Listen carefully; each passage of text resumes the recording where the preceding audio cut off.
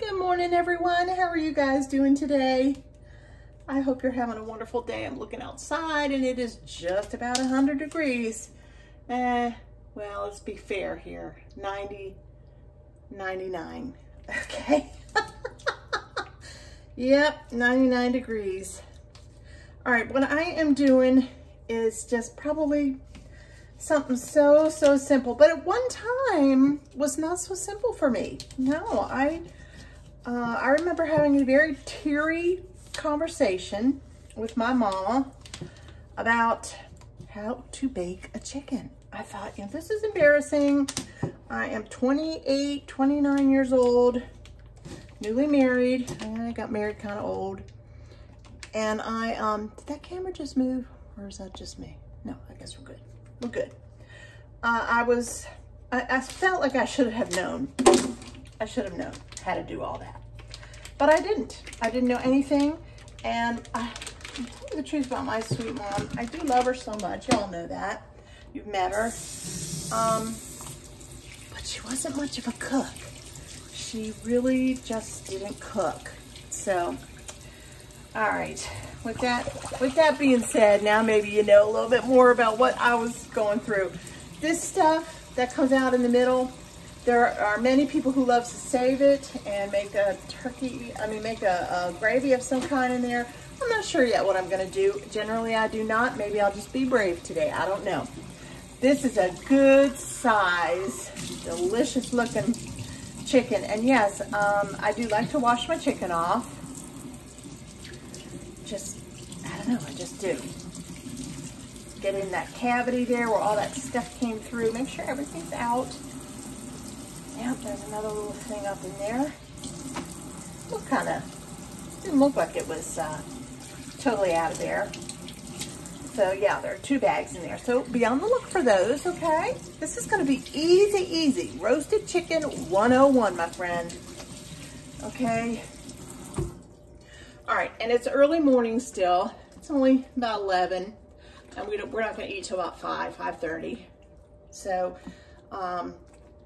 yeah, but I'm just gonna start him, get him all dressed and ready to go, and then I'll put him in my refrigerator and just let him sit there till I'm ready to throw him in the oven. All right, so I'm just gonna dry him off as best I can. Nothing is perfect when you're roasting a chicken. I want you to know that straight up. Nothing is perfect.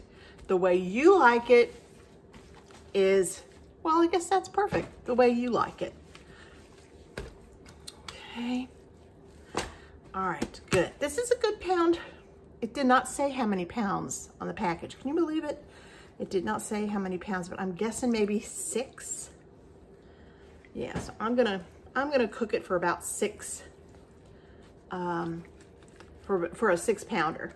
All right, this is my roaster for an every night chicken. See, it's just an oval Temptations pan.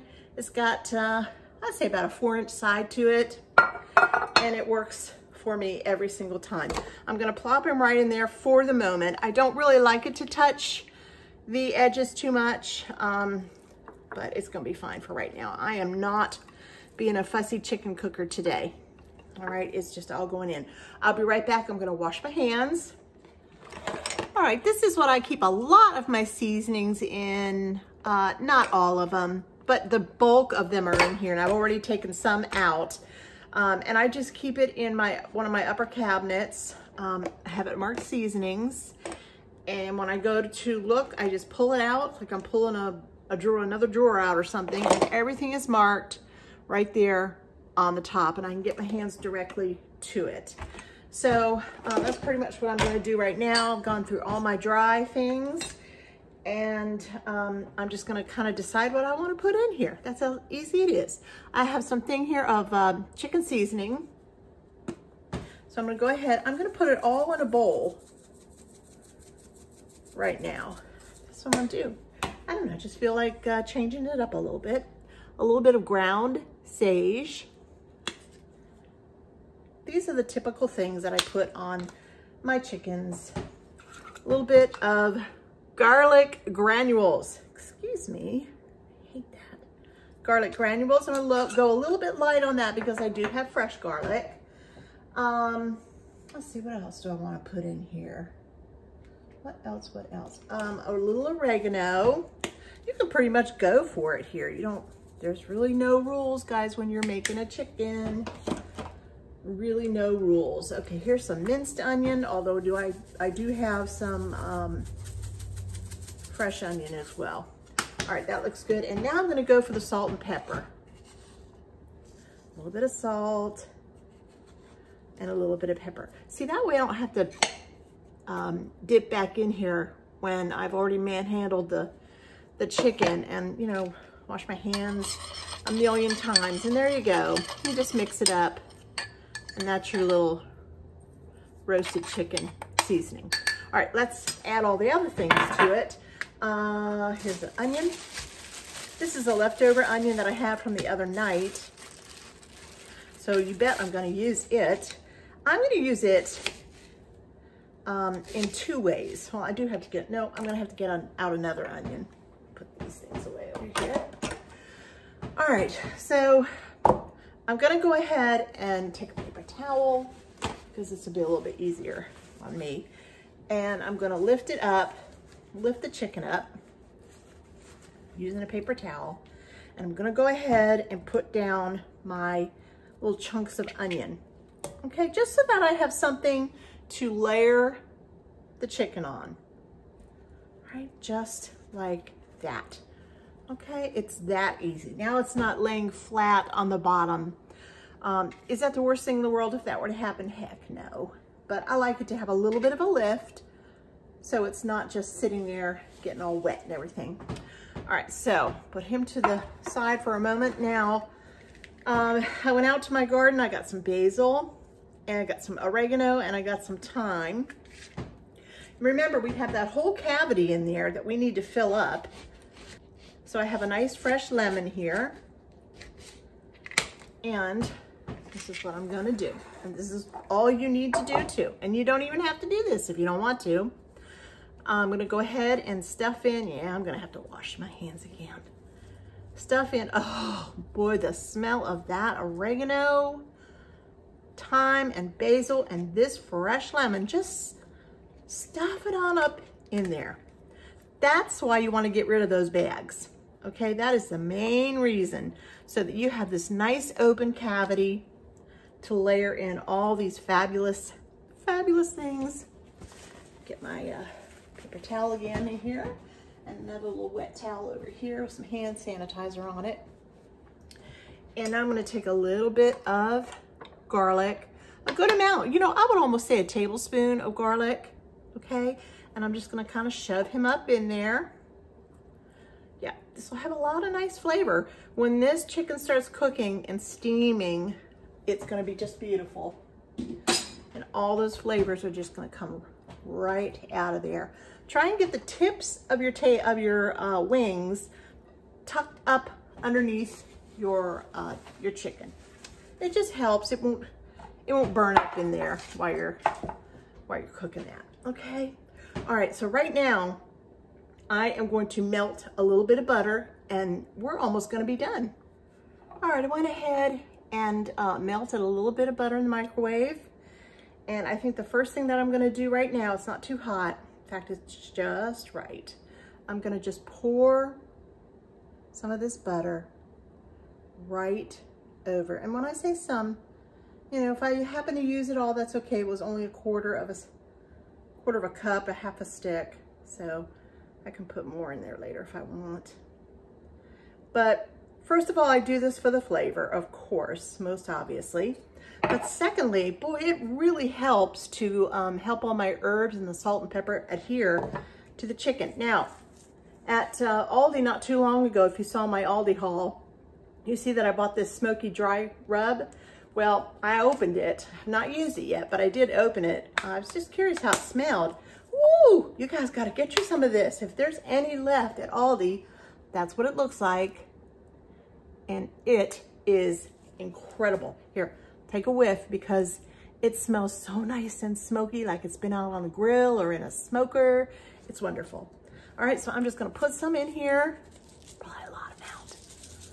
good lot. Okay, I have no idea how much that is. Oh, probably for something like this, maybe 1/4 teaspoon to 1/2 teaspoon, probably 1/2 teaspoon. All right, and all I have to do right now is take my little fat fingers. Hey, I do not have fat fingers. All right, might be the only thing on me, but I don't have fat fingers. All right, so stop laughing at me. Here go my herbs everywhere, and they're sticking beautifully because of that melted butter that we just poured on there. Make sure you get in all the little nooks and crannies. Yes, you can touch your chicken. And you don't have to worry about going in and double dipping with this because you're going to be using every single bit of it. Yep. Side to side, up and down, in between, wherever you can find a little niche for herbs, put them there. The side of the legs, everywhere. Hey, if you want to take some twine, kitchen twine, and tie up these legs, even better. But I'm just going to leave mine just the way they are because I never fool with that. I just don't. Okay, I have a roll of paper towels here that I keep nice and handy when I'm working with chicken. Now, I really don't have to add another thing to this chicken. I do have a little bit of butter left over, and this is going to seal the deal here, if you will. Seal all those herbs in place and just add more and more flavor. I found a little bit of extra lemon that I had in my refrigerator in the back. I have this cute little lemon container. I have one for green peppers, onion, tomato. They're the cutest little things. All right, so here we're just gonna put some lemon right over that. Don't forget the legs. They're very important. People love to eat the legs of the chicken, including yours truly. All right, I'm gonna get that seed out of there. And then this last one, and this is it, guys. That is our roasted chicken for tonight. Okay. Are you guys ready to play in the kitchen with me? All right, well, I am. Here I have some peaches left over from just snacking on them, and I don't want them to go bad, but they're just ready. They are just ready to be eaten. I also have a package of strawberries that I just washed, and I have 2 other packages too. I bought a lot of them because they were a really good deal this week. So I thought I'd get those, and I want to make something with it, but I thought I would just have some playtime here. So look what I'm going to start with. Yeah, we're going to try this. Now what I really wanted was the oatmeal cookie package, but I thought, you know what? I could probably take a sugar cookie package. Now it calls for a stick of soft butter and an egg. Well, we're gonna have a little playtime with that today. Let me get, hold on one second. Yep. All right, I'm just gonna mix this up a little bit. I think this is gonna be very, very interesting. All right, there we go. I am gonna add some cinnamon because there's no cinnamon in here. And with peaches, this is kind of like a cobbler, kind of, sorta, or a crumb. I should say a crumb, like an apple crumb, a peach crumb. That's what we got going on here today, hopefully. Except, well, there's a lot of exceptions here. This is not your typical topping, and we are going to add strawberries, because why not? Jeez. All right, I have some oatmeal, just some regular plain oats. I'm gonna add those in there. I don't know, let's say about 1/2 cup. Just guesstimating going on here today. All right, now I'm gonna let that sit for just a second before I do much of anything else. I gotta take care of the fruit, all right? Now see, I don't mind when I have a fruit thing, you know, except for apples. Apples, I guess, do have to be peeled, so, but I don't mind eating the skin of peaches. All right, so here, let's take some nice big strawberries, and I'm just gonna chunk them up. I'm not going to slice them like you would on the top of cereal or something like that. Just nice big chunky chunks, because this has to cook in the oven. Another thing that I love to add strawberries to, guys, is apple pie. A strawberry apple pie. is one of the best things in the whole world. Love it, love it. And I have a video on that. As a matter of fact, I think it's my very first video. And it's a monk fruit apple strawberry pie made with store-bought crust. Maybe some of you have seen it, and if you haven't, I do apologize for the quality, but it's a good pie. I still make it today. I still make it. Whenever I feel like I need a little something, but I don't want it to be filled with sugar, that's what I reach for. All right, I'm gonna keep going here with these strawberries. All right. You know, I have asked you guys before, especially in my notes, the notes section below the comment section, to send me recipes. If you have recipes that you just love and you'd like to see me make, please send them to me. Send them to me in email. I do not have a post office address as of this video, but you can just go ahead and write it out if you want to in an email to me, or take a picture of it and send it, and I'll see if it's something I think I can do. All right, there we go. Peaches and strawberries. You know how good that is right now, right? If you had a fork or a spoon. All right, so let's hope I'm not destroying it. All right, so we're gonna take this nice little packaged thing here, and we're gonna take a stick of butter, but it's not gonna be softened butter. It's just gonna be hardened butter, nice and cold from the refrigerator.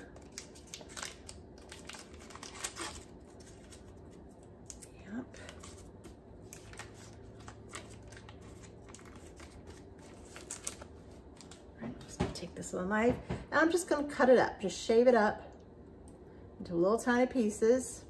I'm sure this is the easy way. In fact, the easiest way I know how to do it, which I will just refer to at the moment, is to just put it down, turn it over, cut it down the middle again, and then just start making little cuts.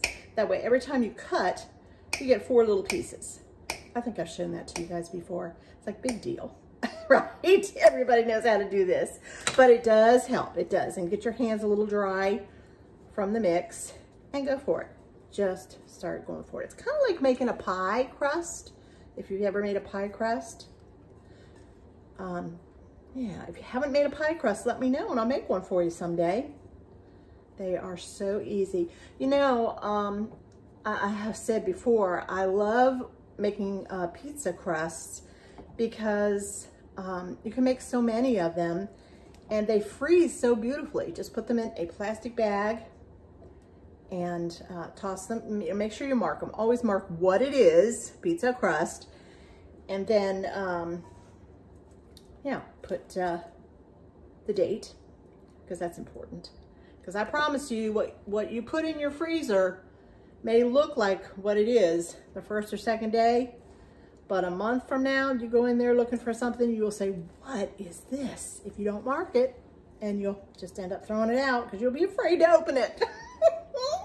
You know, the fear that kind of overcomes you, especially when you're going through stuff in the refrigerator, containers, and you're thinking, what is that? What is that? And my husband and I were kind of funny. He'll say, what is this? And I said, I don't know, just open it up. He said, I'm not opening it up. You open it up. I say, no, you open it up. You touched it first. You questioned it first, okay? So you open it up. Nasty, nasty stuff. All right, here we go. All right, well, that's all I'm doing. Okay, that is it. I'm not adding an egg like the package calls for, because we are just changing up that recipe. Now, I might and I might not use all this crust. I don't know, but it's going on. Oh, it smells so good. Those peaches and those strawberries smell so good. Make sure you get all those little clumps of butter. Even if you don't use all the cookie, you know, the dry flour ingredients, make sure you get that butter on there. Mix it up real nice. You can make little clumps of it like that. That's what I like to do. Here we go. Okay. You can make a little tiny. If this comes out really good, and if there's any left over here, good grief, Darlene, you're using it all. That's okay. All right, there. I'm gonna press it down a little bit. Hey guys, we'll see what happens, okay? I'm gonna put this to the side. There's not a whole lot left, honestly. Okay, I'll put that to the side. And I think what I'm gonna do, hold on one second. I have a little extra butter here. Now it is softer, a lot softer, but that's okay. I'm gonna put this right in the refrigerator. Actually, you know what? No, I'm gonna go ahead and bake this right now. About 350. Keep a good eye on it. Actually, have your nose prepared really well because this will smell so good before it's really even done. All right. There we go. Okay. All right then. I'm gonna put this in the oven at about 325, I think. Put it on a baking sheet in case something bubbles over and you don't want that in the bottom of your oven. All right, I will show you all these wonderful things that we're creating in a bit when I come back. All right, let me show you what kind of a side that we're having with dinner tonight. Look at this. Look, we picked potatoes, my very own potatoes. So excited. Look at the size of that guy. Yeah, these are red new potatoes. They're so nice and hard. I'm letting them sit here for a while in this little bowl. And this is only half, probably a little less than half maybe. We still have some more out in the yard there. Way kind of back there by the swing, if you can see it, where the pillows are. Yeah, back in there. There's a few back in there. I don't know what we're gonna get back there because it didn't get a whole lot of sun. But over there on that side, past that tree, like right over there in the ground, those are a bunch and they all need to come be picked out, dug up, and I am so, so excited. Last year we had a few potatoes, itty bitty tiny ones, and yeah, so now this year, it's my first load. So we're having those for dinner tonight. Alrighty, looks like our bacon is just about ready. At least to at the point where I can add the green beans.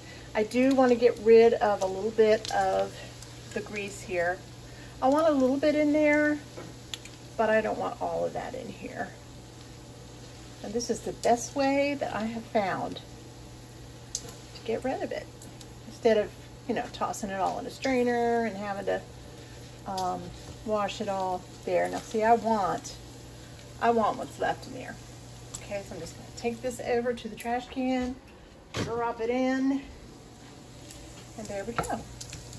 All right, and because I want leftovers of this, and they're just so good, I am going to add 2 cans of green beans. Yes, I wish I had my own fresh green beans, but I don't, because something ate them, and I'm just so furious over that.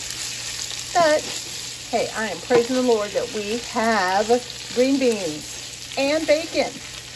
Yeah, I just took the package out, sawed off a little hunk on the bottom, or at one end, and folded it back up, put it in a plastic Ziploc, and there we go. All right, now this is going to just kind of cook. I would say back of the stove, but I'm just going to leave it right here. I call these my back of the stove all day green beans. They'll cook for about, let's see, it's 4 o'clock, hour and a half, and that'll be just fine. Yeah, always give your bacon a little bit of a chance there. And if you want to add spices to this, you can, you know, salt, pepper, whatever that you like, garlic. A lot of times I'll put a little bit of chopped onion, shh, don't tell Lou, in with the bacon. And then that tastes so good too. So I think I might throw a little bit of onion granules in here, okay? And you saw a picture, my own potatoes just boiling away there. I cannot wait for that. I'm telling you, I'm really excited for this. Okay. All right, things are coming along. That chicken smells so good.